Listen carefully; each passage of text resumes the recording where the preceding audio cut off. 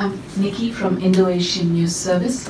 Three threads were clear in your talk: coronavirus, supply chains, and the downgrades generally.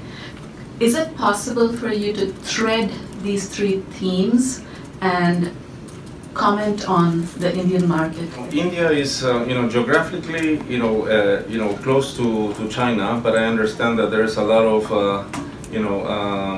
steps that are being taken, to prevent, a massive contagion. We're seeing this across Asia, right? So, the risk, I guess, is there. But India can, so one of the results of this episode is that because China is growing less and demanding less, producing less temporarily, there's less demand for commodities, and commodity prices have declined, oil prices have declined.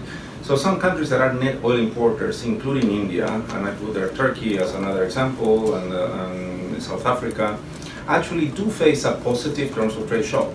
So there is something, quote unquote, good coming out of this bad situation. So there is some temporary relief, but there's maybe something positive for a period of time. I would say that the economic link, however, between India and China is still rather modest. So when we talk about the beta of growth of, if China's growth declines by half a point or one full point, how much that affects other parts of the world. India is not topping the charts in terms of that beta.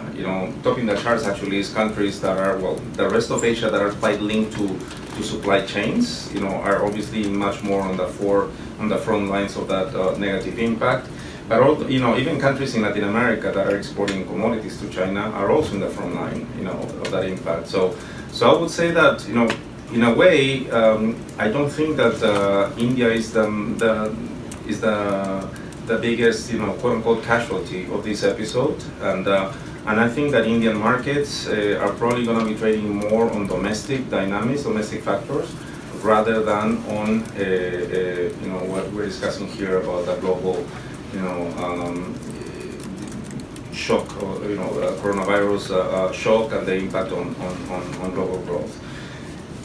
Even before this episode, obviously, there's been a deceleration trend in the Indian economy, but this has nothing to do with coronavirus, so I think that, again, I would say domestic issues are more relevant to understand the dynamics of Indian markets and the Indian economy these days than this global shock.